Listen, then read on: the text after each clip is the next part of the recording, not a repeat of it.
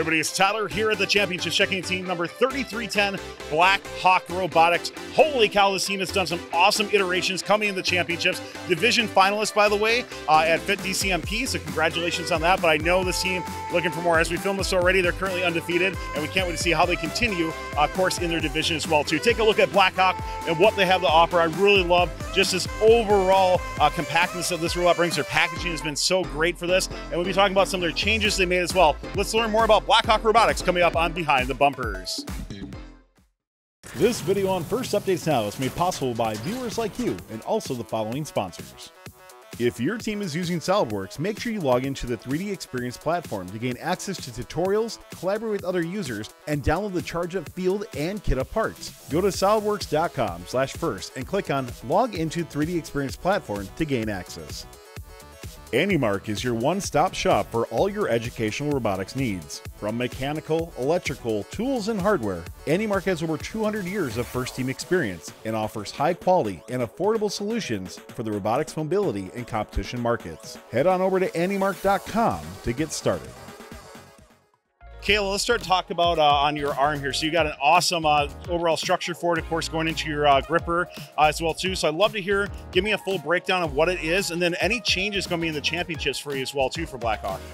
So our arm is a single joint extend arm.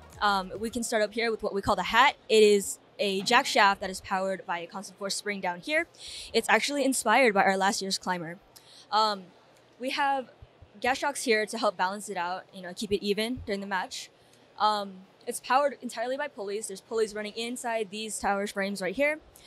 In fact, 2 days before we left before Worlds, one of our towers snapped in half. So we had 3.5 hours to fix that before we had to leave. Our gripper down here, it has no wrist, but we did change the angle coming into champs because we found that it's easier to score high. It's powered by a motor and there's rollers. Down here is our drivetrain. It is our swerve. We drive swerve. Coming to champs, we changed that gear ratio, so we're 20% faster now. So let's break this down a little bit on here. I love to hear on your gripper. So you said you have no wrist on your gripper. Are you primarily picking up from substations then, or where does Black Hawk like to play from? So our cone can only pick up the cone in one orientation, which is straight up and down. We have a human player that can consistently drop it in that orientation. She's practiced multiple hours on that. And this is our high position. Our pulley over here on this side moves the arm in and out. So when you're looking, one of the things I want to ask, when your arm comes out, you got a lot of weight coming out there, that sort of thing. How are you compensating for your center of gravity on your robot? So all of our weight is at the bottom. We tried to put all of our motors down here, and we have 35 pounds of steel plating down there as well. Our batteries are also down there, so basically everything on this robot is down there. So you say 35 pounds of ballast down there? Yep. Holy cow, that's crazy for it. I love the overall structure for this. It's been going well. I'd like to move on a couple things. One of the things we were talking about before, show Christina, is so you have these fingers as well too. Talk to me a little bit more about what those are and how they work, and then we'll talk about your other intake over here too. So the fingers, when we pick up cones, it helps center it so that it goes into the gripper easily. And over here we have the cube intake. So when it picks up cubes, it goes into the cube intake. And it feeds directly into the arm. And so then we can just easily score it.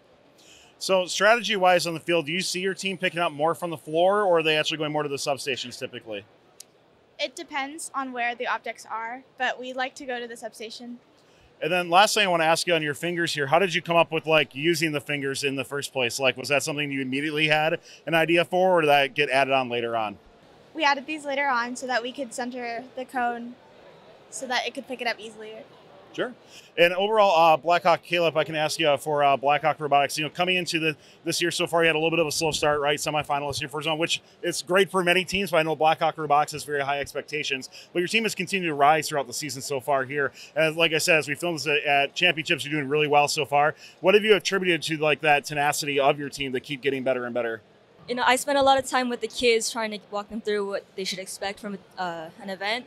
And we have a lot of amazing mentors that have joined this year as well that have helped guided us through this. We went with a simpler design this year specifically because we have a mostly inexperienced team. And I think that's really helped us a lot coming into the championships. Yeah, absolutely. And as you continue on, I, of course, wish you the best of luck here at the World Championships. Thank you so much for showcasing all about 3310 and Black Hawk Robotics. So good luck at championships and great robot. Thanks a lot. Thank you. This video on First Updates Now is made possible by viewers like you and also the following sponsors. If your team is using SolidWorks, make sure you log into the 3D Experience platform to gain access to tutorials, collaborate with other users, and download the Charge Up field and kit up parts. Go to solidworks.com/first and click on Log into 3D Experience platform to gain access. AnyMark is your one-stop shop for all your educational robotics needs. From mechanical, electrical, tools, and hardware, AnyMark has over 200 years of first-team experience and offers high-quality and affordable solutions for the robotics mobility and competition markets. Head on over to anymark.com to get started. Don't forget to like, subscribe, and ring the bell to stay up to date on our new videos.